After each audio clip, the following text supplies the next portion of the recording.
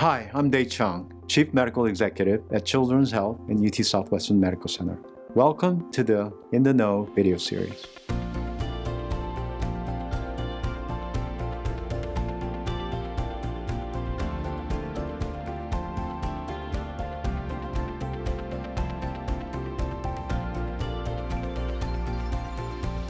Good afternoon, everyone.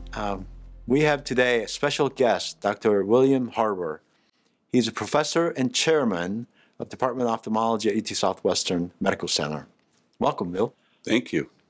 So great to have you.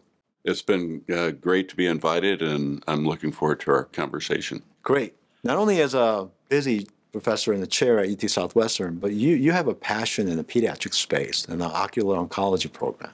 I do, absolutely. I am an ocular oncologist myself, which means that I am an ophthalmologist who specializes in the care of patients with tumors in their eye.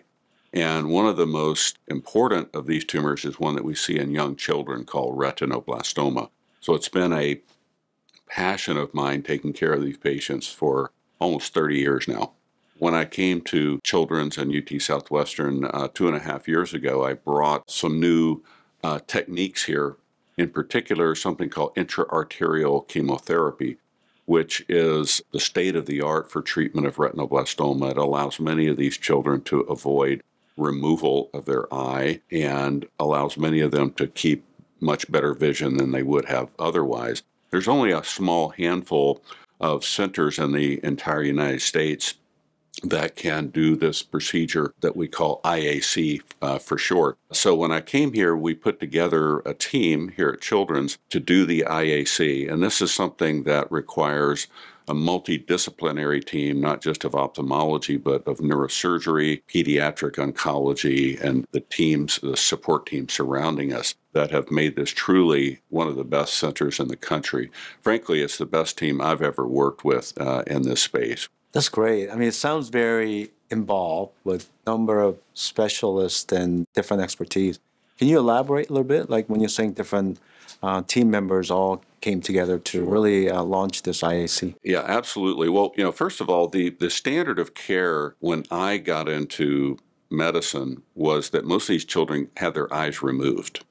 And sometimes this cancer can involve both eyes. About 40% of the time it involves both eyes. What this allows us to do is to actually put the chemotherapy directly into the eye. A catheter is placed into the large artery in the leg and very carefully directed up to the artery that goes directly into the eye.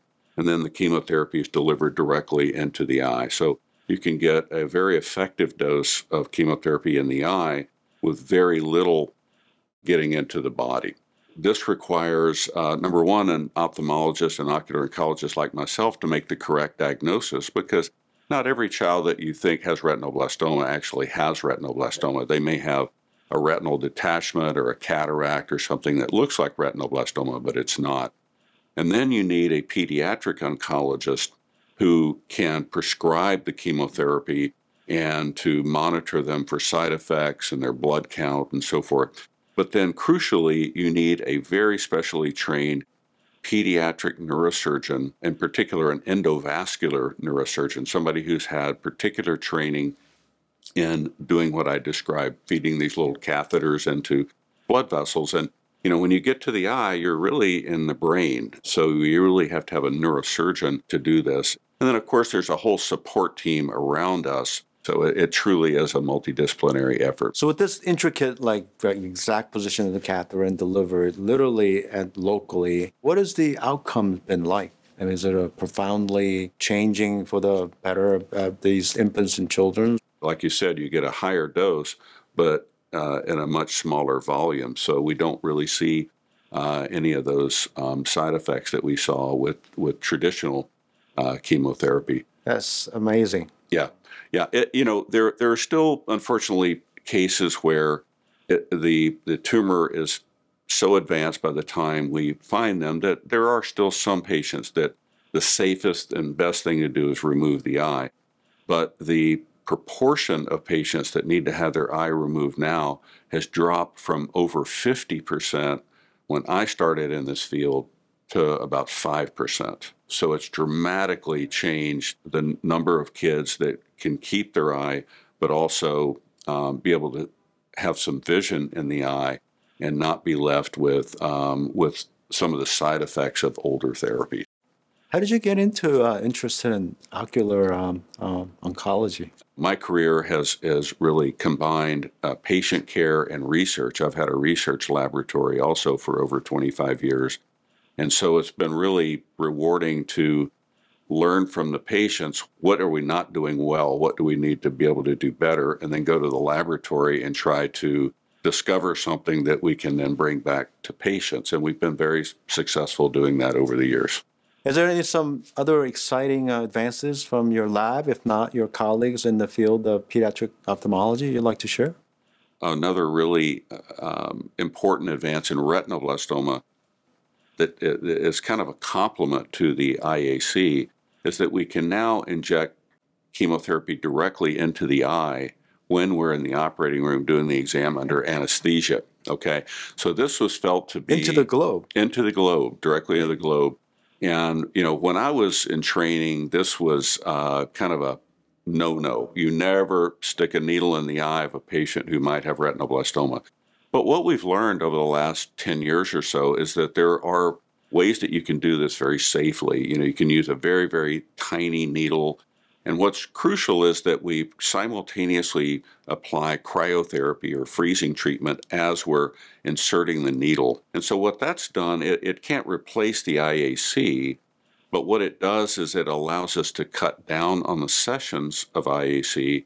It allows us to save some eyes that we couldn't save with IAC alone because they had a lot of cancer cells floating in the inside of the eye in the vitreous. And it leads into the other part of your question, what's happening in the laboratory.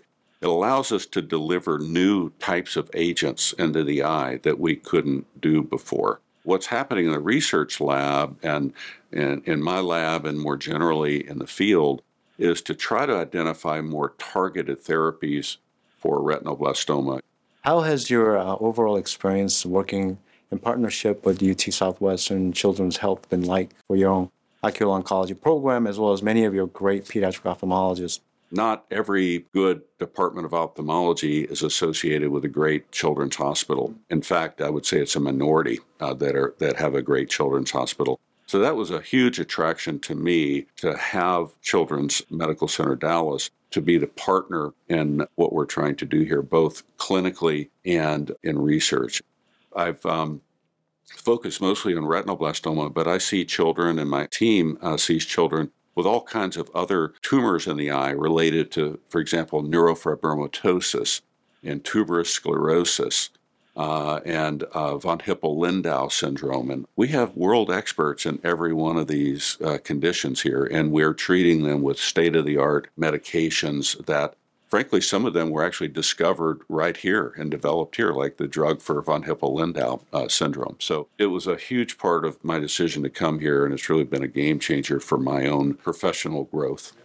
Well, we're so grateful to you for being here and your amazing leadership and all the really great talent and leaders in your department and what you do for our children's and the rest of the community. So thank you for spending some time with us and helping us to learn more about the amazing stuff that you do. Thank you, Dr. Chung, for the invitation to be here.